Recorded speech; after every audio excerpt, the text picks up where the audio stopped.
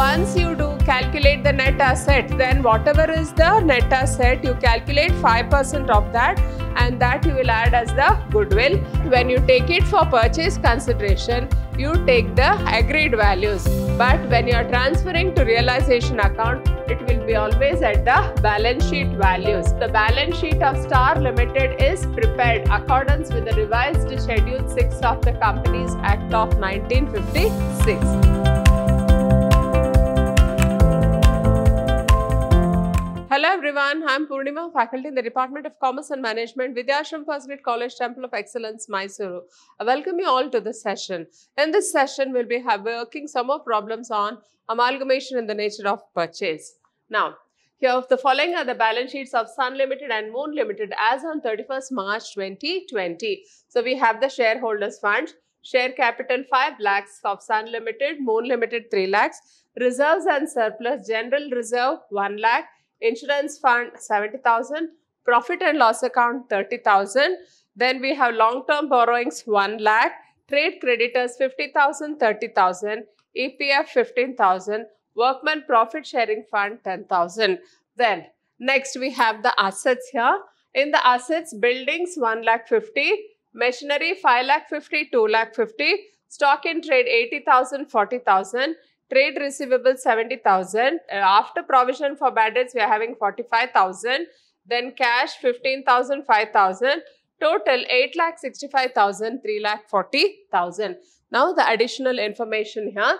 The Sun Limited and Moon Limited have agreed to amalgamate and form a new company called Star Limited with an authorized capital of rupees 20 lakhs in shares of rupees 100 each, which has agreed to take over the assets and liabilities on April 1st, 2020. So, there is a new company called Star Limited which has been formed. So, it has agreed to take over the assets of the Sun Limited and the Moon Limited. The assets of Sun Limited are taken over at a reduced valuation of 10% with the exception of buildings which are accepted at book value.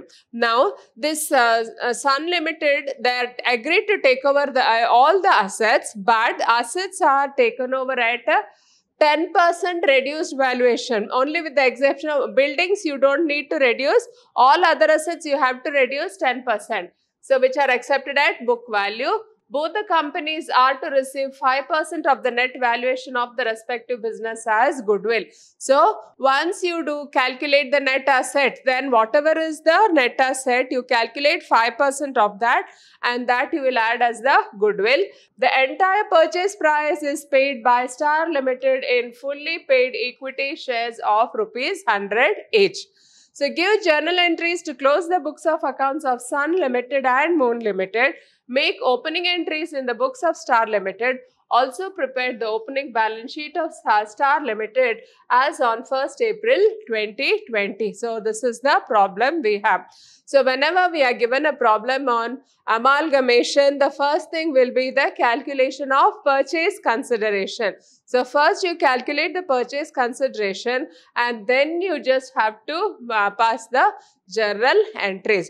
Now, I'll just show you the slide relating to calculation of purchase consideration. So, here we have the calculation of purchase consideration. So, total amount of shares given to Sun Limited and Moon Limited by way of purchase consideration is not given. So, they have said that the purchase consideration will be paid in the form of shares, but what is the number of shares and what is the amount, what is the value of the share, that is not given. So, purchase consideration cannot be calculated on the payment basis. So, if it is on a payment basis, so all the details will be specified neatly. But in the problem, they have not told anything about the payment. So, it has to be calculated on the basis of net assets taken over by Star Limited.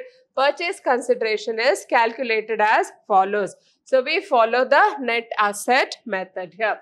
So, calculation of purchase consideration. So, agreed value of assets taken over. Buildings 1,50,000. So, there is no change in the value of buildings, but all other assets it will be reduced by 10%. Next, machinery 4,95,000. So, 5,50,000 minus 10% 55,000, you get 4,95,000. Then stock 80,000 minus 10%, 72,000. Debtors 70,000 minus 10%, 63,000. Cash, there will not be any change. It is 15,000. Then next will be Moon Limited. Machinery 2,50,000. It is as it is. So whatever is in the balance sheet, you write the same amount for the purchase consideration. So when you add the total, we get 7,95,000. Here for Moon Limited, we are getting 3,45,000. Then next, less value of liabilities taken over. 10% debentures, 1 lakh. Trade creditors, 50,000, 40,000. EPF, Employee Provident Fund, it is a liability to be paid to the employees, 15,000. Then provision for doubtful debts. Only for Moon Limited there is a provision. So we take into consideration. So the total liabilities taken over is 1,65,000 and 45,000.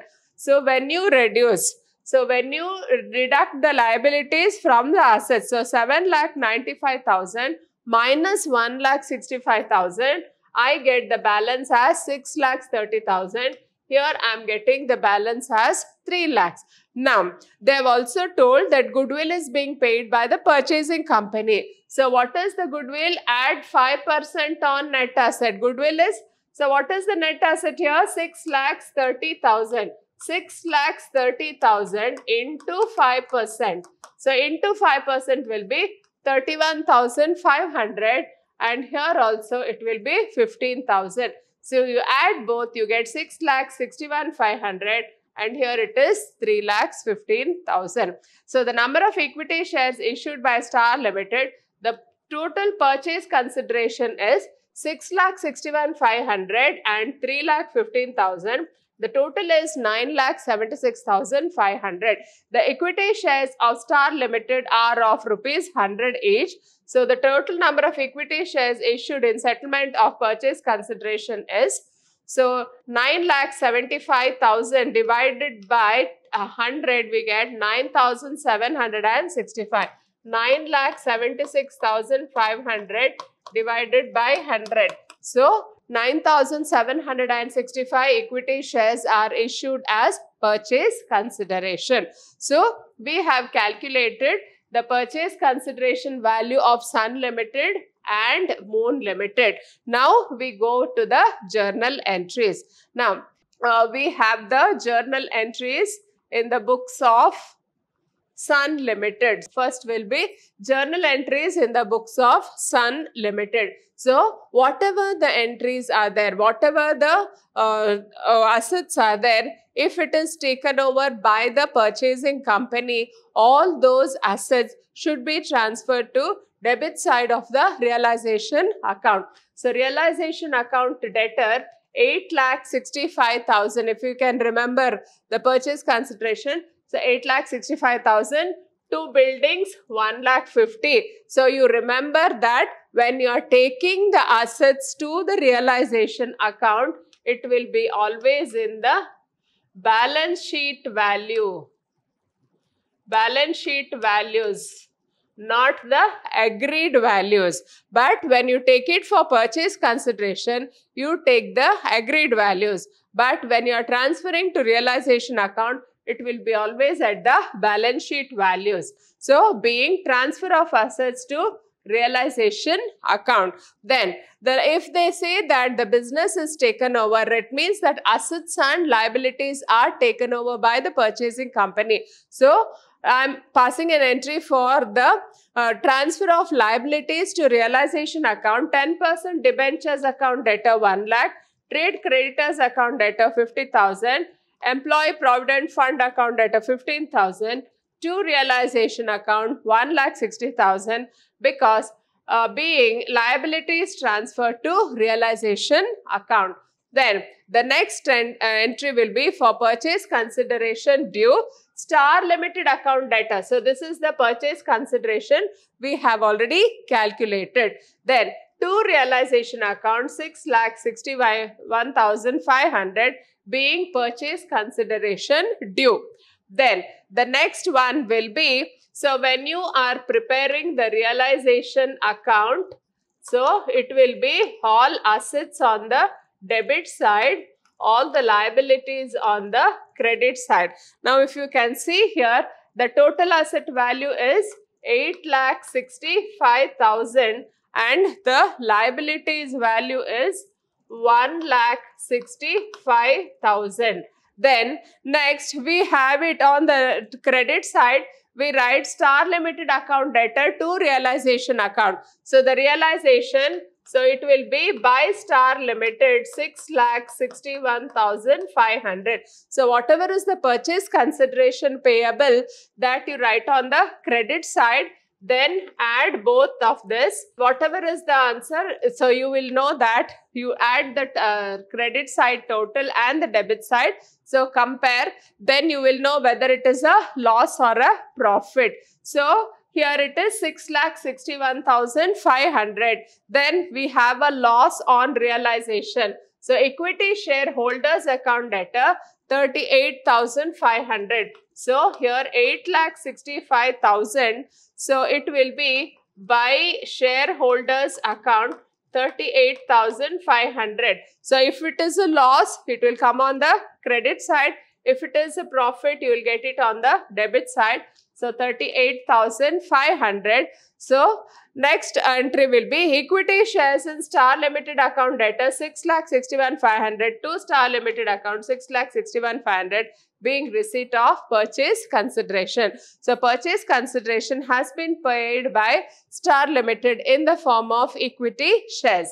Now, the next one will be, we will have to transfer all the reserves in the balance sheet to the shareholders account. So, equity share capital account debtor 5 lakhs, general reserve account debtor 1 lakh, insurance fund account debtor 70,000, profit and loss account debtor 30,000, to equity shareholders account 7 lakhs. So, whatever is the funds, whatever is the reserves which are there in the balance sheet, that has to be transferred to equity shareholders account. So, being transfer of share capital, accumulated profits and reserves to equity shareholders account. Then equity shareholders account debtor 6,61,500 to equity shares in Star Limited 6,61,500. Now the purchase consideration which is payable by the purchasing company, it will be paid to the equity shareholders.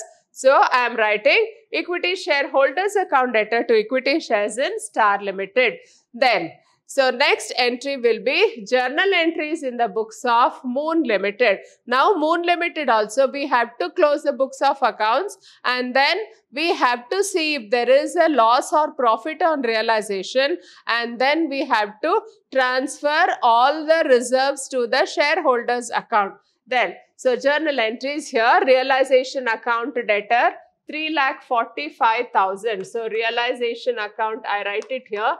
So here you can see that machinery 2,50,000 to stock account, to debtors account, to cash account. So on the debit side, total assets worth 3,45,000 has been transferred. Then on the credit side, trade creditors account 30,000, provision for debtors 5,000, workman profit sharing fund, so it is 45,000. So all the liabilities are transferred to the realization account credit side. So on the debit side, I have the assets. So being liabilities transferred to realization account. Then next, for purchase consideration due. So the Star Limited has paid a purchase consideration of 3,15,000. So this I'll write here in realization account, debit side 3,45,000, credit side again 45,000 and again 3,15,000. So 3,15,000.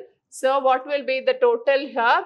It will be approximately 3,60,000 will be the total of the credit side. Here also I write 3,60,000. So the difference in the amount, this 15,000, that is the profit on realization. So whatever is the profit on realization, that will be transferred to equity shareholders account. So that is 15,000. So realization account debtor 15,000, to equity shareholders account 15,000 being profit on realization transferred. So there is a profit for Moon Company, but there is a loss for the Sun Company. Then equity shares in Star Limited account debtor 3,50,000 to Star Limited account 3,50,000 being receipt of purchase consideration. Then the next one, we have to transfer the capital and reserves to equity shareholders account. Share capital account debtor 3 lakhs to equity shareholders account 3 lakhs, as there are no other funds in Moon Limited. So we just transfer only the capital. Then equity shareholders account debtor 3,50,000 to equity shares in Star Limited 3,50,000 being final payment made to equity shareholders. So this is the final payment made by the Star Limited to the Moon Limited. Then journal entries in the books of Star Limited. Now we have closed the books of accounts of Sun Limited, Moon Limited. Now we have to open the books of Star Limited, which is the purchasing company. So journal entries in the books of Star Limited. Business purchase account debtor 9,76,500. So this is the total value of both the businesses. So Sun Limited and Moon Limited together, it is 9,76,500. So I am writing 9,76,500.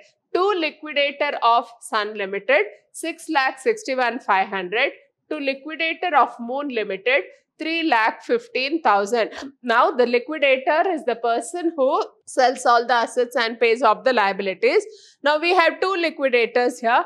So one liquidator of Sun Limited, other one of the Moon Limited, being acquisition of business of Sun Limited and Moon Limited. So this is the entry. Then next one will be, we have to transfer the assets here. So whatever assets are taken over, you will transfer. So goodwill account 31,500, buildings account 1,50,000, machinery 4,95,000, stock account, debtors account, cash account. See, when you are passing the journal entries here it will be in the agreed values.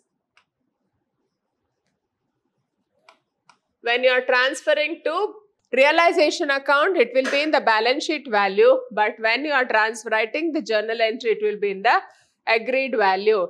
To 10% debentures account 1 lakh, to trade creditors 50,000, to EPF, to business purchase account 6,61,500. So you add all this.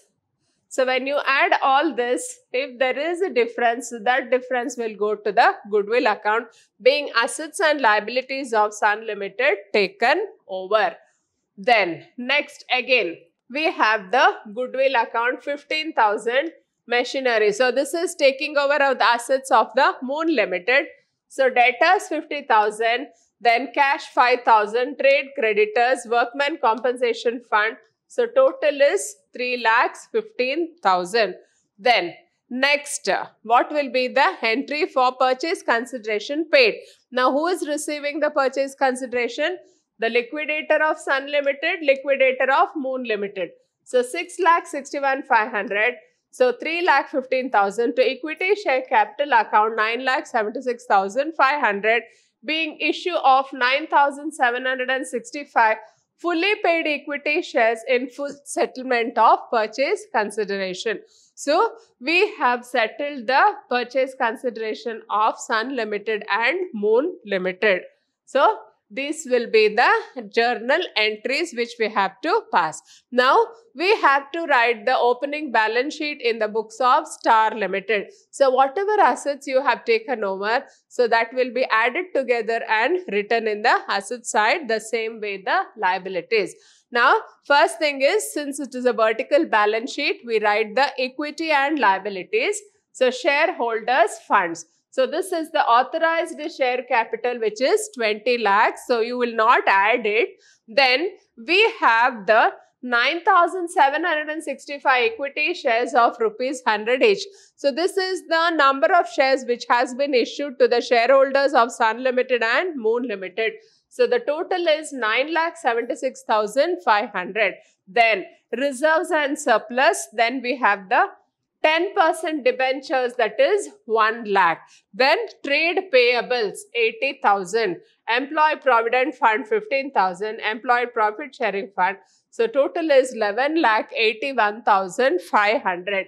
Now we have the asset side. Now in the asset side, we have buildings at 1,50,000. See, this is the machinery of Sun Limited. This is the machinery of Moon Limited. Both together I am taking 7,45,000. Then goodwill also 31,500 plus 15,000, 46,500. Current assets also, I am adding the assets of Sun Limited and Moon Limited together. It comes up to 1,12,000. Trade receivable also, Sun Limited and Moon Limited, 1,08,000. Then next we have the provision for bad debts less 5,000. So the cash balance is 15,000. So total is 11,81,500. So the type of amalgamation, it is assumed that amalgamation is in the nature of purchase. So method of accounting used in the books of Star Limited is the purchase method. So the problem is silent on whether it is amalgamation in the nature of merger or purchase. So in that case, you can assume as it is a purchase. Then next, working note 2, the balance sheet of Star Limited is prepared accordance with the revised Schedule 6 of the Companies Act of 1956. Then this is the purchase consideration. So the total amount of shares in Sun Limited and Moon Limited by way of purchase consideration is not given. Purchase consideration cannot be calculated on the payment basis. So it has to be calculated on the basis of net asset taken over. So we have the calculation of the purchase consideration. So transfer all the assets. So here it will be the agreed values. So we have the two values. So balance sheet values will be taken to the realization account, whereas agreed values will be written for calculation of purchase consideration and when you are writing the journal entries. So when I calculate all this, I get the purchase consideration as 6,61,500 and 3,15,000. So I also calculated the total number of equity shares which has been issued. So with this, we come to the end of this session. Hope you have all followed it. Thank you.